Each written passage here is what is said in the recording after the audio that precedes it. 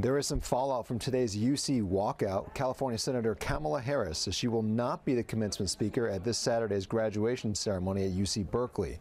Harris was booked for months to deliver a commencement address at Cal, but her office says she has canceled the engagement, saying she won't attend because of the speaker boycott called by the striking unions. Harris's office released this statement. She wishes the graduates and their families a joyous commencement weekend and success for the future. They are bright young leaders and our country is counting on them.